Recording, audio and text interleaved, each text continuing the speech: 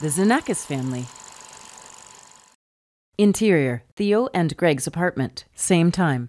Theo holds the figure of his dad as he greets Greg. Take-out bags in his hand. They kiss. How was work? Shrug emoji. You? Eye roll emoji. Sorry.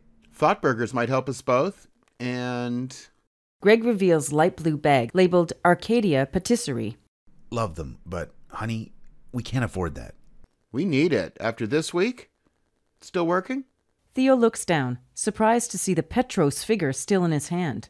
Didn't know I was holding it. He sets it down. They unpack the food. Theo considers the dessert bag's logo. You know, for a shishi bakery, it's a pretty basic logo. Really is. Which you could improve for them. Like they'd go for some freelance designer over a trendy agency in the Loop? Just saying, I know someone with a good eye. Greg smiles at the compliment. What are you going to do with this new work? Submit to a short festival? Greg considers. Don't you think I should? You don't like the work? Honey, I haven't seen the work, and you're not even sharing what you're going through with me. SFX, Theo's cell. He looks at it. Mom calling. Shows it to Greg, then presses ignore. I don't have to answer it. At all. But it may be an apology. Dad never apologizes. SFX, Greg's cell. He looks at it. Maria calling. They look at each other. Greg defiantly presses ignore. Not until you're ready. SFX, Greg's cell again. He looks at it. Maria calling. Greg's curious. Theo's about to protest, but Greg answers. Hi, Maria. What? Of course I'll tell him. Greg, eyes watery, hangs up, looks to Theo, who has a growing look of concern.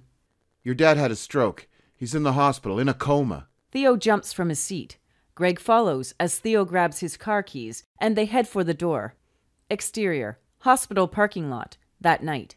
Greg pulls into a spot as interior, car, continuous. Theo spins his iPhone on his leg, preoccupied. Greg turns off the car, looks at Theo, still lost in thought. Greg touches him on the shoulder, and Theo almost jumps. We're here. Theo nods. I gotta call work. Greg nods and gets out of the car as Theo dials. Hey, Marvin, it's Theo. I'm really sorry, but can't come in tomorrow. Okay. Theo, this isn't working out. You need to come into work every day like it's a job. Because it is. I know, but my father's in the hospital. I'm sorry to hear that, but you're not dependable. And these strange dolls you leave behind? It's not Macy's quality. I'm sorry, but I have to let you go. Off, Theo's surprise. He disconnects.